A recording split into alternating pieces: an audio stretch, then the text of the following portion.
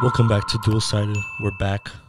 Danny Ainge, is today's topic. Is this segment. And what happened with Danny Ainge today is pretty.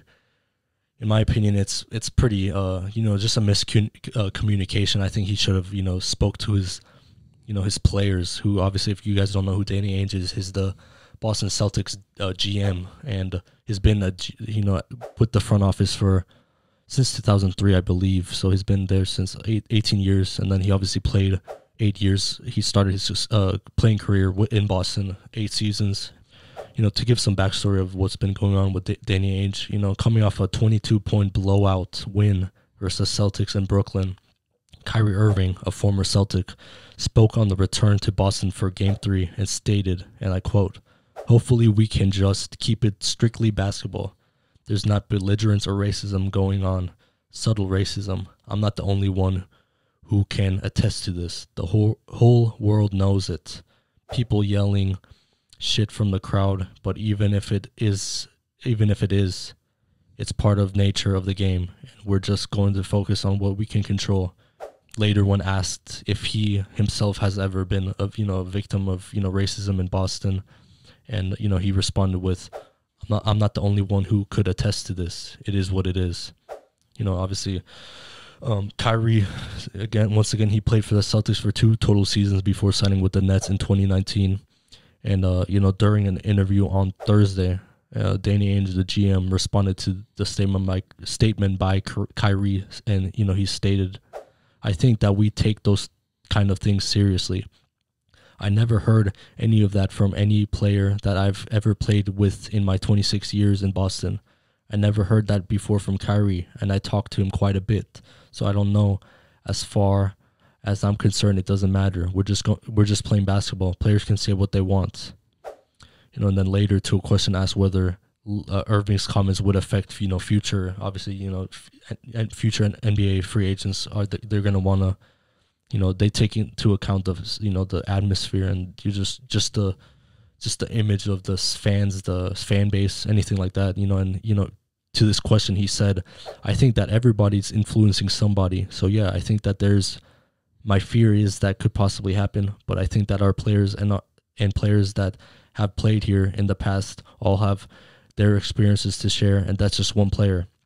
Quite honestly, I've never heard of any of it. I'm not saying the city of Boston. I'm saying the downtown of TD Garden. I think our fans are very respectful." And then, Ainge would later go on to say, "I mean, the first black player, first black coach, first black starting 5. I think that our history is pretty good when it comes to that as far as the Boston Celtics are concerned." Just hearing Ainge, you think he kind of seemed kind of concerned of Kyrie's comments in terms of, whether that would affect their free agent signings. Do you think that would, just based on what you heard from Kyrie and Ainge so far, you think that definitely would affect it for sure? A player that Kyrie said, other people could attest to this. And speaking of players that can attest to this, is a current Celtics guard, Marcus Smart, who was asked about Kyrie's comments, and he said, "Yeah, I've heard a couple of them. It's kind of sad and sickening. Even though it's on the opposing team, you're saying these racial slurs and you expect us to go out there and play for you. It's tough." And then once again, another former Celtics player, Avery Bradley, backed Irving's comments and stated, "My family and friends experience a lot of racism in Boston.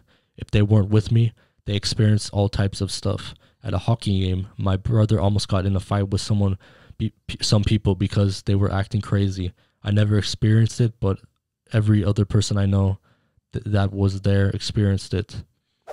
So, I mean, and then, with some actual proof, in 2019, a fan was actually banned from TD Garden, for allegedly, yelling or throwing a racial slur to DeMarcus Cousins.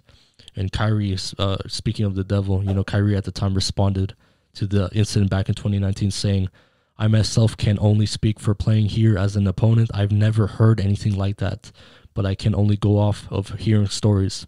When you hear something like that, especially people of color, I gravitate toward being on anyone's side as long as it's the right side." He said he hasn't been, back in 2019, Kyrie said he hasn't been through it personally, and then, now he says he has. So that's when he was on the team. Yeah, it's when he was on the team. So he maybe experienced it from, the time he signed from the, to the Nets to, to 21. So there's a 2-year, which could be possible, huh? And with Kyrie, you could he's changed so much off the court. Yeah, someone argued that he's not even the same player, but I mean, this is just he's not even the same person in my mind. Yeah, but just in this situation, I think this is just Danny Ainge. Just obviously, he says he's been there 26 years, I believe, and and he's never heard racism. Which as a player and then as a GM. No, but you believe that 26 years? Like he played with Bird on all of them. Like he had, especially back then. Of course, they had to. Back then, there's everywhere, not just there. So I mean, in that case, I don't he's obviously but who knows? Maybe in his mind he blocks it out. Obviously he. When he's in Boston, you notice that he sits courtside, huh? Like he just sits right here, baseline, the hoop. He doesn't sit amongst the fans or behind benches. He just sits on the courtside where the media is, all the cheerleaders. I don't know if they have cheerleaders. What, you think he wouldn't hear it from sitting there?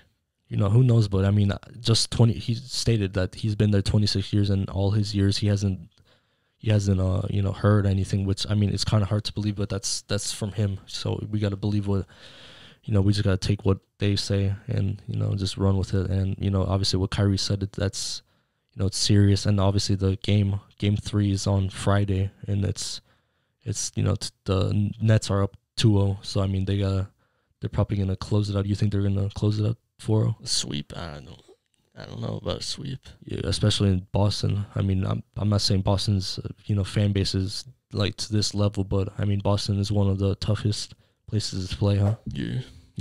Basketball, football, hockey. I mean baseball, any sport. Danny Ainge, he said that no other player has ever told him that they experienced this. Do you think that? And then Marcus Smart goes on. I think of that exact day later, he says, "Oh yeah, I've noticed it." You think that's just a miscommunication between who? Between Danny Ainge and just the Celtics? Yeah, probably. He probably doesn't have that, I guess, conversation.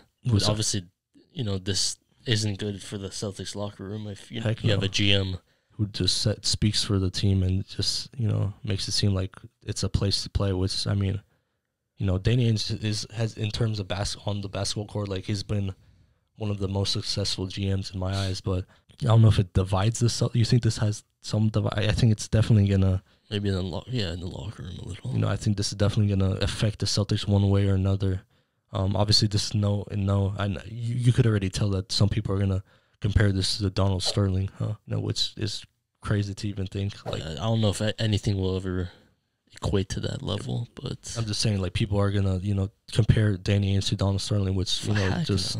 At that point, just stop watching basketball. But once again, Ainge should have spoke to the Celtics in my eyes before speaking out. I think that's just what you should do, huh? Even with what did Daryl Morey back in 2019 do? He just spoke about the incident overseas, huh? He didn't talk with his team then? I don't know if he did, but I mean, obviously, even obviously, LeBron, maybe he probably said the right thing, but. I mean, he clearly, it's obviously he said the right thing, but I mean, there's money involved. People are gonna change, and they're gonna show their true colors when the dollar bill is showed. So once again, if anything happens with this, Danny Ainge, Kyrie Irving, racism in Boston, headline story, we're gonna give you guys an update, and if not, hopefully Game 3 is an exciting game. Hopefully the Celtics get back on track. Obviously we want it to be an entertaining series, huh? Yeah. And if and hopefully nothing disrespectful is said. Obviously this past week, if anything, obviously we just spoke about Russ, Trae Young, John Morant. Hopefully nothing is said disrespectfully to the players. And it's it's the first week with fans back. So. Yeah, well, first week with fans. First week of playoffs, so obviously that adds on into the intensity. But I mean, there's still no room for the disrespect. So once again, this is Dual-Sided. Follow us down below at Dual-Sided, Instagram, Facebook, Twitter. Comment, likes, share, subscribe, and thanks for watching. Peace.